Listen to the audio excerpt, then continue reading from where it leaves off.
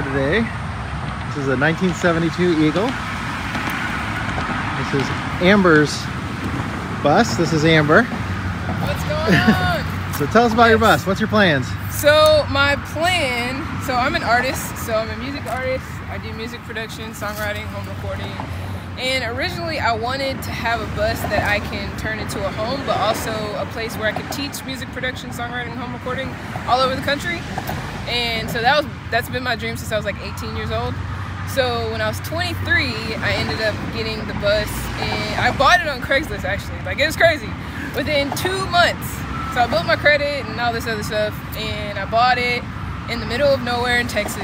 And my uncle drove it home. Like, they were looking at me crazy when I pulled up and was like, yeah, I want to buy this bus. They're like, what?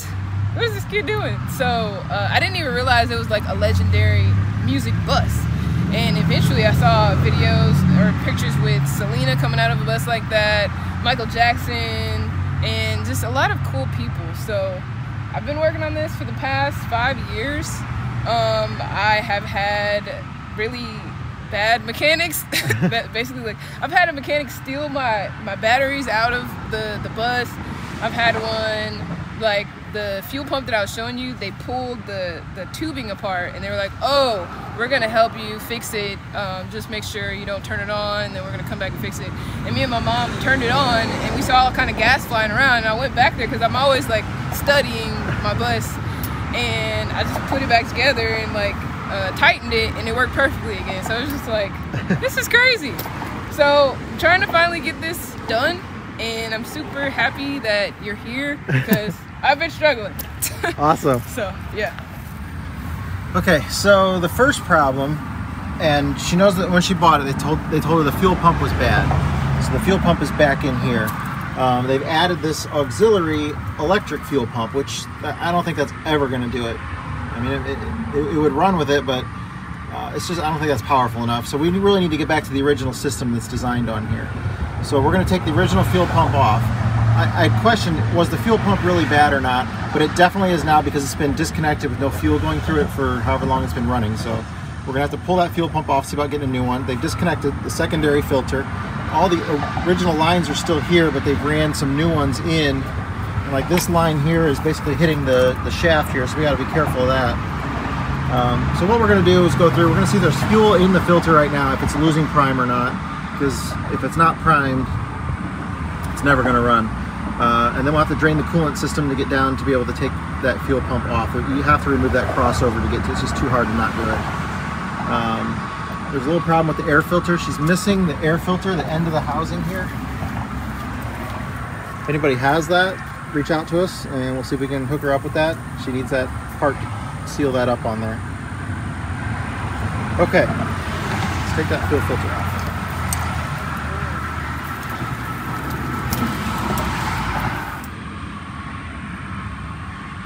Eagle has some rot that needs to be addressed.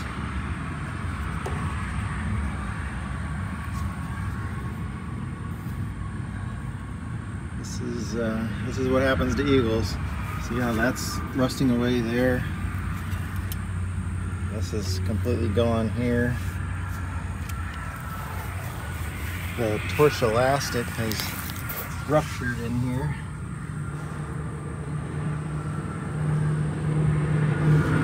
The mount for the torch elastic is getting pretty crusty.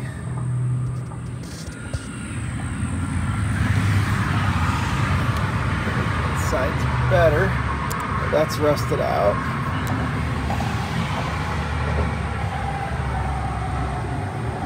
Just getting some rust back in there.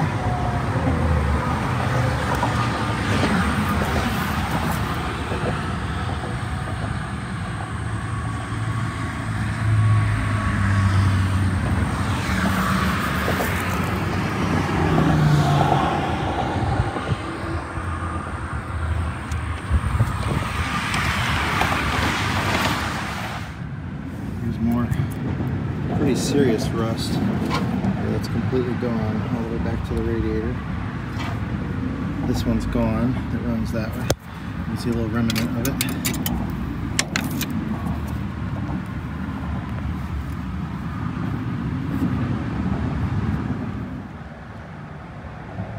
Remember, mechanic had these batteries on charger. I just hooked them up and they're 10.3. That's not going to happen. So she had another mechanic borrow her batteries. He said they were on the charger, but those aren't her batteries. So I just brought these over. And they're at 11.9, so it's better than what we had. So we're going to throw them on the charger here for a little bit.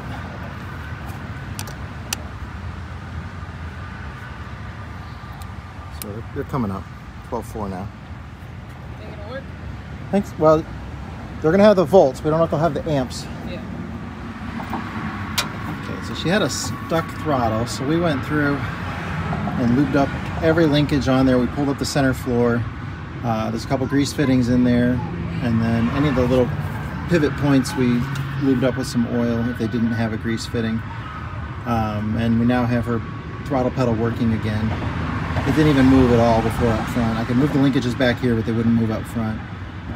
So after about a half hour, we got everything all lubed up and working. I had to climb up under the driver's seat for some of it, and then pull the center section, aisle section out, and work my way all the way to the back. Test the starter here. Nope. Okay, so it started 6 months ago. It ran 6 months ago? Okay. I don't know the shutdown.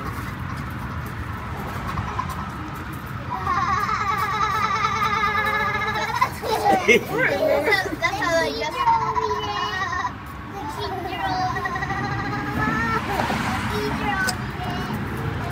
You got it in neutral, right? It's in neutral. Yeah, I wouldn't have been able to turn it over if it wasn't. Watch out. Get down.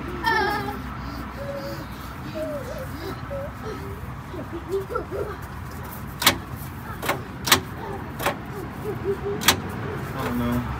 So feel those battery cables and see if they feel hot.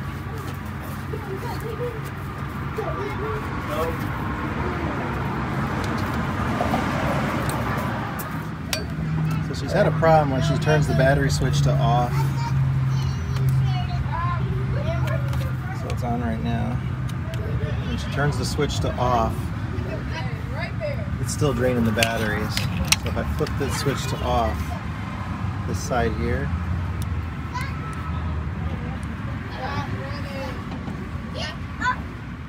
let's see if this fuel pump's got power. It doesn't.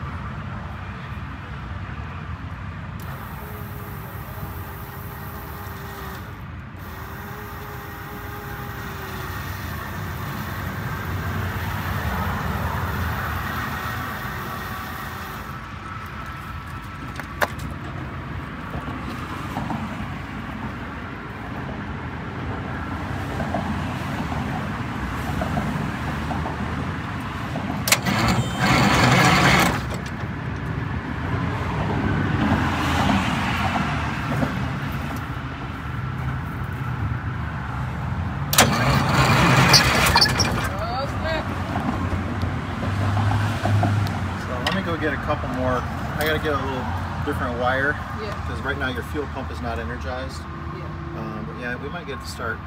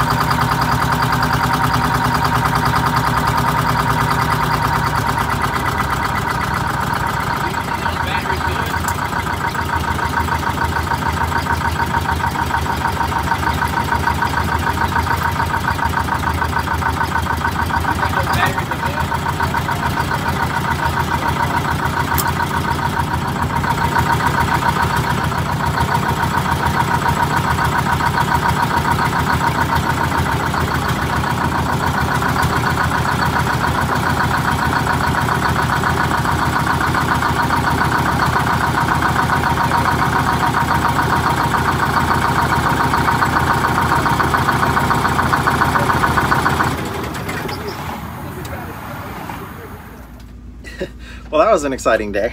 I thought I asked all the right questions. I'm like, when's the last time it started? And she says it's been 6 months since it ran. So I was like, I'm not really worried about it and stuck injector or anything, because it's 6 months. That's not really going to happen. So we're fine, no problem there. Thank you. After it's all done, she then tells me that, yeah, the last time we started it, it did that where it raced really fast like that. She just thought it was the stuck throttle pedal, which is what we had been freeing up all day. But yeah, that's not how that works, because the throttle pedal was actually stuck in the off position, and then we got it to, it's working perfectly now, so it's not a stuck throttle. But she just assumed because the throttle pedal was stuck and didn't work, that's why it did that the last time they started it. But no, it has stuck injectors in it. So as it started and then took off, the first thing you saw me do was I yanked, so that has there's no mechanical fuel pump on there at all. The entire fuel pump is done by a electric pump. So I pulled the lead on that fuel pump so that it wouldn't continue to add fuel to it. And as soon as I did that, then it dropped down to almost an idle. It was just running on whatever fuel was still in the fuel line right there. And then I was able to shut it. I went inside and shut it down. So I even cracked the fuel filter on it too, so it would suck some air. So we're probably gonna have to reprime it tomorrow, but I'm not concerned about that either. But I got to pull the injectors, or pull the valve covers off tomorrow, get up in there and figure out which injectors are stuck and what's going on. But that was a hell of an exciting 15 seconds of my life again, from start to, oh my God. But yeah, I didn't even think it would run that long not having a fuel pump sending fuel to it. And then her other complaint after talking to her is that once it does start, after like a minute or two, it just shuts off. So she thought it was something with the fuel pump, but I'm like, no, what it is building up air pressure, and then whatever it is signaling that shutdown on the governor to turn it off. I'm guessing it has the spring-loaded racks in there, and it's got more than one injector stuck. That's going to be my guess that I'm going to go with, but we'll find out tomorrow when I pull it off. But clearly the throttle and idles, it should have not went from 0 to 100 in 2 seconds there. It definitely wasn't prepared for that. Again, I thought I asked all the right questions, but apparently I didn't. So tomorrow will be a fun morning too. We'll see how it goes.